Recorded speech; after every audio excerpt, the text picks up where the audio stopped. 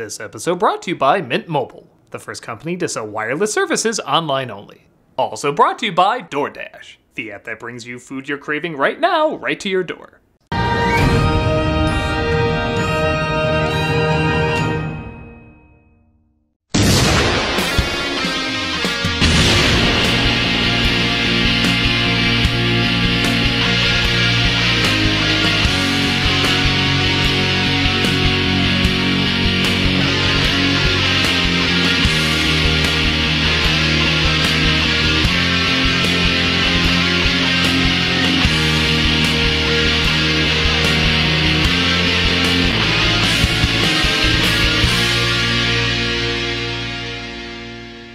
Hello, I'm the Nostalgia Critic. Guy, remember it so you don't have to. Been a long time since I've done one of these. Yeah, I know I used to do a ton of top 11 lists, but I think I got listed out for a bit. So I told myself I didn't want to do another one unless it was something I really wanted to talk about. Well, this is something I really want to talk about. Movies that were saved by the ending. A while ago I did a video talking about how an ending can ruin a film, so it only makes sense there be movies where the ending can save a film. When thinking about it, I realized there's actually quite a few where the ending takes an average or even bad film and transforms it into something that's well worth the price of admission. I think storytelling is pretty interesting that way, how a solid landing can excuse a less than stellar flight. With that said, keep in mind, not all these films were bad before their finales. They just wouldn't be nearly as good if they didn't end the way they did.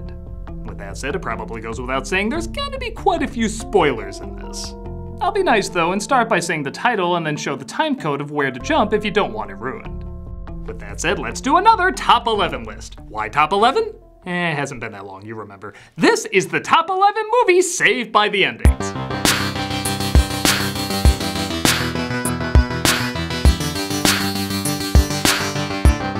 Number 11. Mitchells vs. the Machines. I feel like I've already lost a lot of you with this one, but hear me out. I put this low on the list because the film is fine before its final third act, but not great. I know it sounds like a nitpick, but they constantly advertise this is from the team that brought us Spider-Verse and the Lego Movie, some of the most clever, mind-blowing animated films made in the past few decades. So when you see a family film that seems more kid-centered than family-centered, it can be a little jarring. One of the running jokes is tricking the dad into being licked by the dog. Oh, mad. Oh, nasty. Dang it, Katie. Dang it, Katie. Cute. There's a ton of little pop-up animations like what many entertainers online use. Creative, but not that funny. The best example may be all these bumper stickers on this car. It was shown for only a second, but I was like, ooh, rewind it, there's gonna be a ton of jokes there, I know how this works. But when you look closely, it's just bumper stickers, nothing really that funny added. But yeah, the characters were fine and the style was fine, so it wasn't by any means bad. But when it gets to the third act, suddenly so many of the things being set up in the first two acts come into play. There's tons of little moments I thought were just jokes that didn't land, but play a big part in a physical and emotional climax. So much of the film is the family fighting between the digital world and the real world, as the father is obsessed with nature and the daughter is obsessed with making movies online. In the end, we see the downsides and upsides of both. And every character gets a chance to shine in the final battle. On top of that, the jokes got a lot funnier too. Many of them, like I said, being built up in the first two acts without us even knowing it. Had the ending just been a run-of-the-mill climax, the film still would have been fine, but the way everything ties up elevates it to a pretty damn good movie. One that was definitely smarter than it looked. It takes its time, but similar to a long yet enjoyable vacation, it's worth it in the end.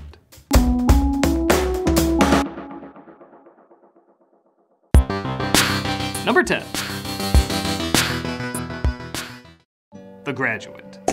Often hailed as one of the best movies ever made, The Graduate is a brilliant collection of amazing acting, classic music, inspired cinematography, and some pretty good laughs. What propels it to masterpiece status, though, is the ending, which some have still declared is just a fairy tale happily ever after scenario. Benjamin spends the whole film trying to rebel against his parents, often saying he wants his future to be different. He certainly achieves that by having an affair with an older woman, but unexpectedly falls in love with her daughter. Not just unexpectedly, but quickly. Within no time at all, he asks her to marry him, even though, of course, she's marrying someone else. But her inner rebel comes out as well, and she wants to defy her parents too, deciding to go with Benjamin. In any other random rom-com, this would be the happy ending. But the bus ride shows their smiles slowly vanish and the reality of the situation sinks in. They did the exact same thing Mrs. Robinson did, trapped themselves for the sake of rebellion. They didn't really know each other. She wasn't even interested until he kept hounding her around the school and she saw her parents telling her not to at the wedding. Even the return of Sound of Silence is played over the supposed fairy tale ending, which is not the happiest song. Had the film just ended with them laughing on the bus, it would have been hypocritical, but letting them slowly realize the silent darkness is still there emphasizes the mistake they made. I did a whole video on this years ago, so I guess you could watch that for more detail. But this ending turns this clever coming-of-age comedy into one of the most brilliant and even haunting cautionary tales of young rebellion. It's still talked about even all these years later, for good reason.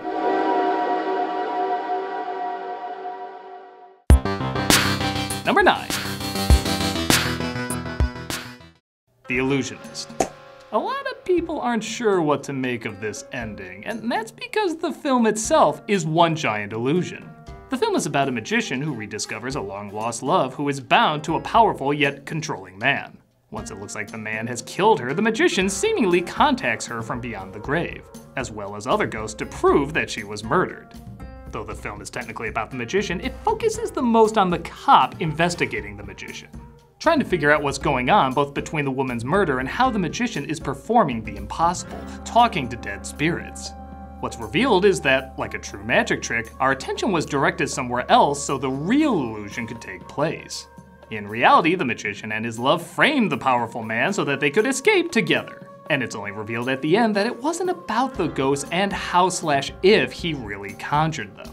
As the cop and everyone around him is fooled, so are we, the audience. We didn't know that's what the film was about. We were all under the impression that this was a woman who was murdered and that the mystery was how the magician was conjuring the dead. But like a real illusionist, not only was the distraction part of the trick, but the trick is never revealed. We have no idea how he brings these people back from the dead, or if it's all just part of a trick that nobody can figure out. This ending often sets people in different directions. Some love it, others say they're thrown off by it. But if you look at the movie as the screenwriting equivalent of an emotional magic show, it pays off perfectly. Whether you get into it or not, it does manage to fool almost everyone in the end, like any great magician should.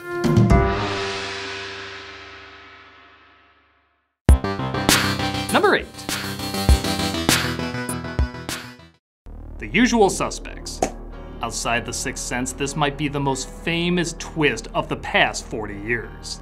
Part of that may be you don't even know you're supposed to be looking for a twist, as there's a lot of talk about a criminal mastermind named Kaiser Sose. But it's not until about halfway or even the last third that you realize you're supposed to be figuring out who he is. This gives you less time to put together who's the mastermind behind all this, only to reveal it's been the storyteller the whole time. Nowadays this twist has been done to death, but back then it shocked the hell out of everyone. So much that people forget the film's a little clumsy before then. It starts like 3 or 4 times, jumps around so much it's hard to keep track of what's happening. There's an early fake out that probably didn't fool many people. Even the acting occasionally feels a little community college. But I'm not a rat, Agent Kuyan. Fucking cops. I'd like to thank the Academy. But because this idea that the person constructing the narrative could be a liar was so rarely seen, even down to the details like him picking names from items he's finding around the room, it turned this into one of the most popular film surprises. Often imitated and even satirized, it turned a sometimes awkward film into a mind-blowing experience for audiences at the time. It's also a film that relishes its twist. In a lot of movies before then, the shock would be revealed and then it would just roll the credits. But the idea of dragging the twist out, showing all the details of how they fooled you, was done a lot more after this movie. Again, even Sixth Sense did something similar. It saved what might have been a passable crime flick and turned it into one of the most talked about surprises in cinematic history. And like that, he's gone. Number 7. Zero Dark 30. Again, I can't say this is a bad film, but it is one of those that's pretty drawn out and at times a little boring. I guess I can't pretend like the search for the most wanted man in the world would always be riveting. In fact, this film does a good job showing there's a lot of tedious moments followed by painstaking research and people not always believing you that would drive anyone insane. This helps you appreciate the hard work and dedication that went into finding this terrorist. And probably the scene that makes you appreciate that the most is the ending. When the woman put in charge of finding Osama bin Laden finally succeeds, she's given an entire empty plane to herself and asked where she wants to go. You got the whole plane to yourself. Where do you want to go? She doesn't answer and instead breaks down. So much of this woman's purpose was tied to finding this man and proving that she could do it. And now that it's gone, there's this bizarre emptiness. She has no idea where to go. She probably hasn't thought about what she even wants, as this consumed so much of her life that it became what she wanted. Had it ended with them celebrating getting the guy, this film would have been perfectly competent. But this is what makes you appreciate all the years, dedication, and sacrifice that went into finding him. It's such a simple scene, but it speaks so loudly in its silence. Sometimes it's the smallest moments that can leave the biggest impact.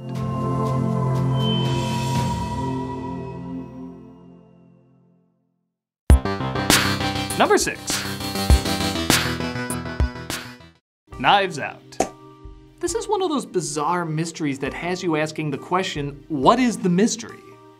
On the surface, it looks like a whodunit story, with someone being murdered and a colorful cast of characters being introduced for an eccentric detective to question. But not even a third in, we're told how it happened and who did it. It was seemingly an accident, and most of the film apparently focuses on the killer trying not to be suspicious, which she isn't very good at. Little do you know, though, that there's another mystery going on, and it works exactly how most mysteries work. With a killer, a motive, and so forth, it's just not focused on. Instead, we're concerned about whether or not the woman who supposedly accidentally killed him is going to get away. Even the colorful cast of characters aren't focused on nearly as much as other mysteries would focus on them. And why would it? We apparently already know who the killer is. It should probably go without saying this is a Rian Johnson film. And to people's either delight, annoyance, or sometimes both, he's obsessed with subverting expectations. I think the only expectation you can predict with him is that people are gonna be split on their reaction to his movies. I personally love trying to figure out a movie mystery. Not even based on the clues, but how the characters are written and what would make the most sense in crafting a surprise. So as you can imagine, this film drove me absolutely insane. What the hell even was the mystery if everything was already revealed? Well, like any good surprise should, it caught me off guard, despite me scratching my head trying to figure it out. Both doing something different, yet coming around to being constructed like how most mysteries are, just told in a way that tricks you. It can be infuriating like many elements in his films, but I did find myself pretty impressed and adequately fooled. And with the talks of another one coming out, it'll be interesting to see how he can manipulate the genre again by having and not having a mystery in a mystery.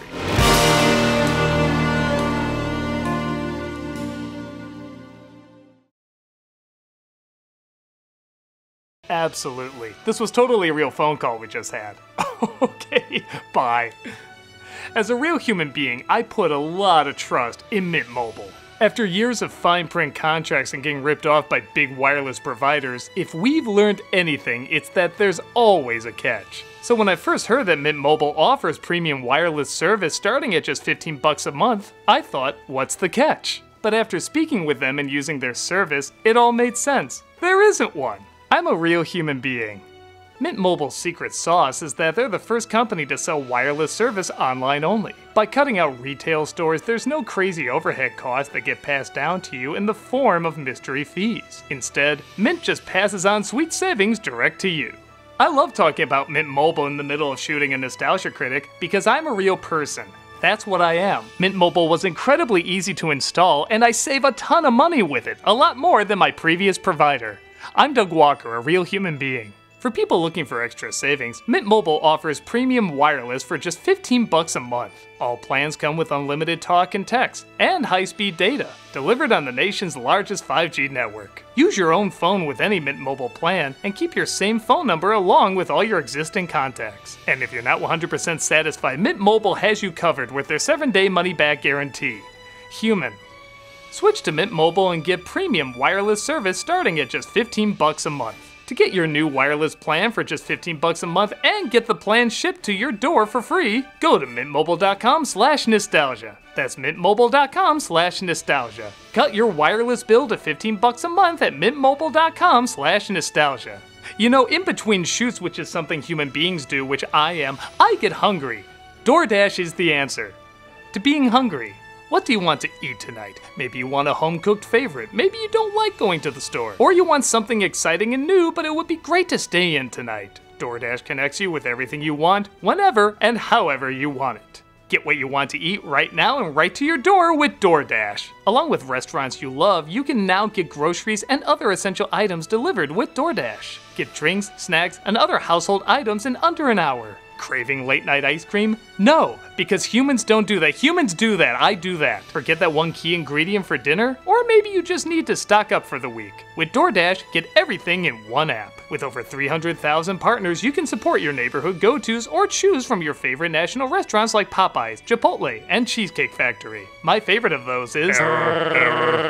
Ordering is easy, and your items will be left safely outside your door when you choose contactless delivery drop-off. And for a limited time, my viewers can get 25% off and 0 delivery fees on their first order of $15 or more when you download the DoorDash app and enter the code Nostalgia2021. That's 25% off up to a $10 value and 0 delivery fees on your first order when you download the DoorDash app in the App Store and enter the code Nostalgia2021. Destroy all humans. Don't forget that's code Nostalgia2021 for 25% off your first order with DoorDash. Subject to change, terms apply.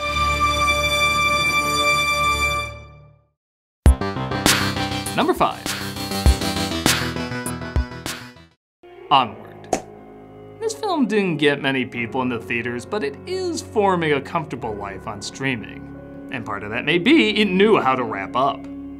The idea is a clever one, about a magical land that focused more on technology instead of sorcery, resulting in fantasy creatures living similar lives to us.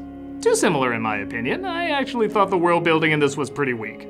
The humor and characters start off like that too, with everything having a very generic animated film look. It almost didn't even feel like Pixar, it has such a standard story and jokes. When the road trip begins though, that's when it gets a little interesting. And not only does it get better as the film continues, but it has a really powerful ending. The quest is both these brothers want to see their father who passed away so they can talk to him one last time. The youngest gives up his chance to see him though, as he knows the older brother had much more he wanted to say. Heck, needed to say. Unlike other Disney films though, where they renege sometimes and give everyone the happy ending anyway, there are consequences to these actions. It isn't like Frozen 2 where someone's gonna sacrifice something but then pull back because, you were gonna do it, so it counts. No, something very important is given up, and you appreciate what the character gives up because you know how much it means to him. Add on top of that a climax with what could have been a generic monster, but turns out to be pretty funny and clever. And you get a Pixar movie that probably deserves more love than when it came out. Had this ending not been there, I think it would have been an okay flick for kids, but this is what turns it into a pretty good film for children and adults. Eventually. It may not be Pixar's best, but this ending still makes it powerful enough to leave an emotional impact.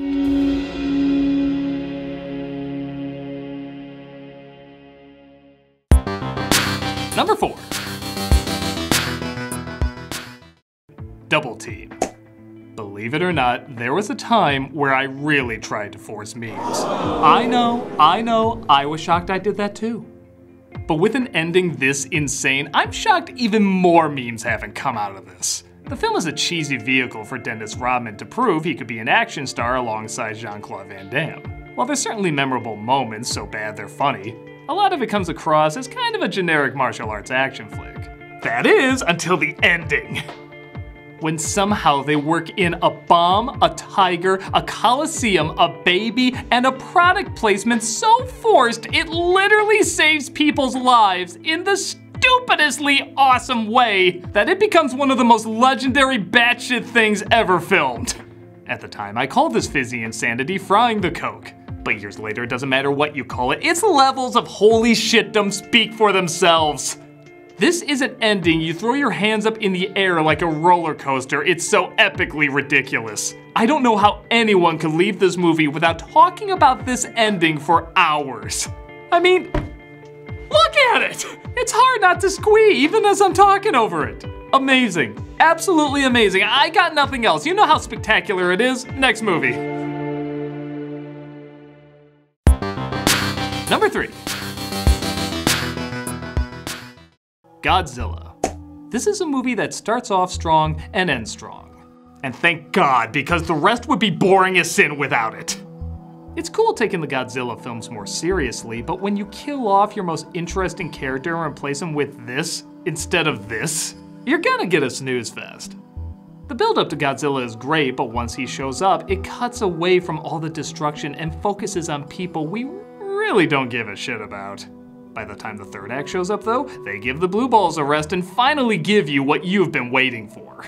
The final fight in this movie is so badass. And yes, I'll admit some of that is the build-up to it. But the movie is called Godzilla, so I was hoping for a little more Godzilla. Nevertheless, they do know how to give you a good time at the end while making it feel appropriately epic. Had this ending not been here, I'm pretty sure everyone would have left pretty pissed off, but it does come through. It takes a while, but they do give you the good stuff in the end. And it saves this monster movie from becoming a monster bore. Let them fight. See, he gets it. Number 2. Rogue One. From one Gareth Edwards film to the next, Rogue One was the first big screen Star Wars film not to be a part of a trilogy. The first outing had people kinda mixed, but everyone agreed it had a friggin' awesome third act. Like Godzilla, the characters in Rogue One weren't exactly the most riveting. But this time, to the director's credit, that could be because the studio changed a lot from what was originally filmed, giving way to several theories as to what was going on in the additional scenes in the trailers. Also to the director's credit, the film was great at making you feel like you were really in these environments. You could argue this is the most dark, gritty, and, well, warlike in terms of how Star Wars movies look. But still, you're not gonna hear a lot of people quoting lines from many of these characters. Heck, they're not even household names. The ending, though, has some of the best battle sequences in any Star Wars movie. From space to the beach to one of the coolest scenes ever shot with Darth Vader, and given this character's history, that's saying quite a bit. Rogue One has an adrenaline-pumping finale that'll have you cheering for characters even if you couldn't quite remember what their names were. While the scenes prior were by no means awful, this ending made getting through them 100% worth it. I can't even tell you how many times I've watched that Vader scene where he takes out the rebels. It's one of the coolest moments in Star Wars history. It's not Empire Strikes Back, but with this finale, it turns out a decent enough episode of Rebels.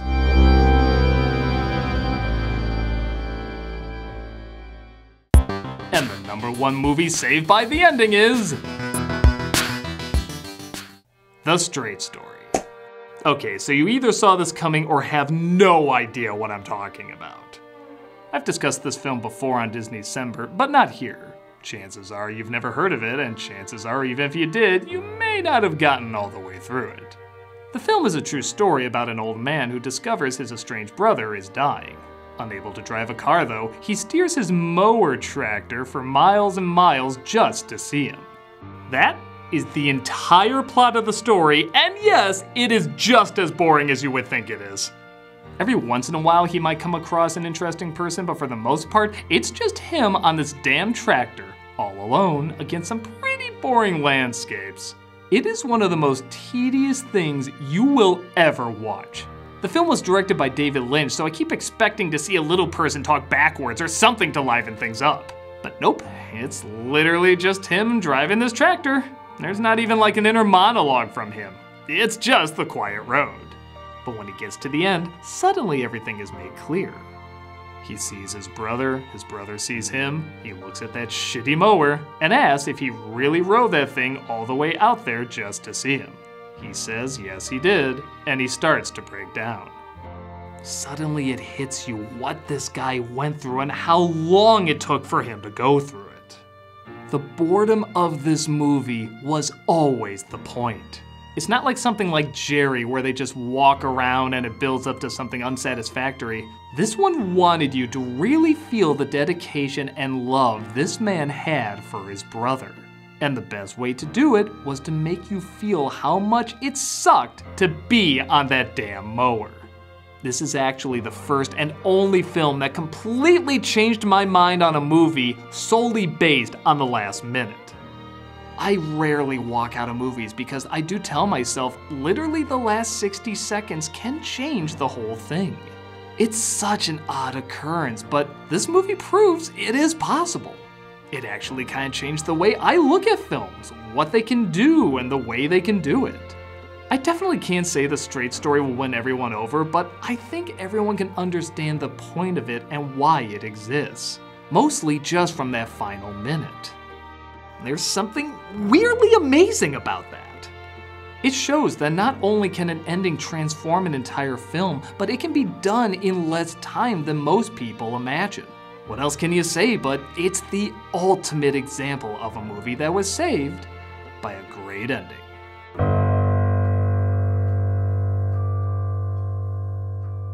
So, what do you think? You agree with the list? You disagree with the list? Were there any I left out? Let me know in the comments below, and also let me know if you want to see more top 11 lists. I'm the Nostalgia Critic guy, remember? So you don't have to.